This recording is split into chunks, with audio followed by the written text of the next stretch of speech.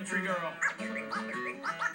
Oh yeah. She was a country girl from Cleveland, Texas, in the big city, and she liked my necklace. So we just started talking while we took a ride in the big pickup truck, and my hat was to the side. She was a country girl from the class of '96, a big booty with some big old. Is the taller blonde? Is that Ann or Barb? I can't remember their names.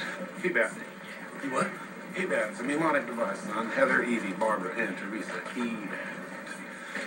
It's what they call a plainclothes operation. Take your hat off, conceal your badge, try to look normal.